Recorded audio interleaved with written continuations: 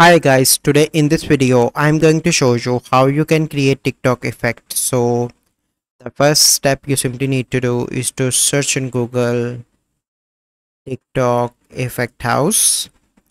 Click on that and here you can see make your first effect. Click on this option as well. So here you can see the guide how you can do that. So you simply need to download the TikTok effect house.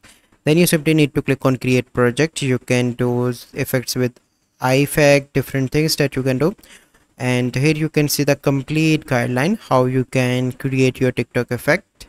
And once you have access, you simply need to click on login here if you want to create effect online, and if you want you can download TikTok effect house on your PC to create effect as well.